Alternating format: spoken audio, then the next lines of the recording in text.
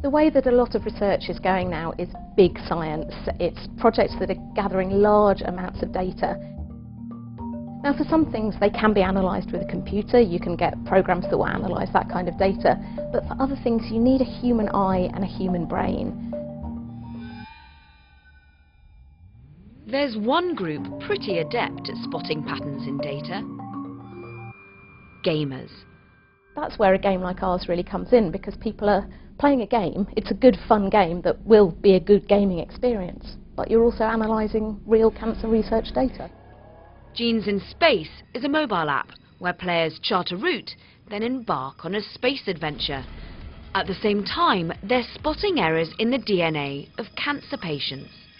We only have a limited number of scientists, and they only have a limited number of time.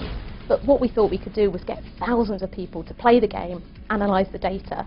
So when do you want us to be playing this game? Is it going to be on the tube? Is it going to be on our way to work? The idea is it's basically something you can do in your downtime. If we can get enough people looking at the same data again and again in a very large scale, this could really work. Players of online game Fold It, in 3 weeks, solved a problem researchers had been working on for 13 years.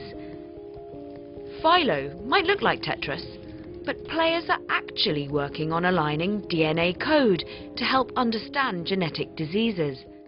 This route mapping is actually the bit where I'm playing my part as a gamer. So now I'm whirring through space. But the graphics are fantastic on this, that has to be said. And, oh, I look like I've just been destroyed, but in fact my harvesting is complete. And I'm engaging warp in 2, 1, go. So that's pretty cool.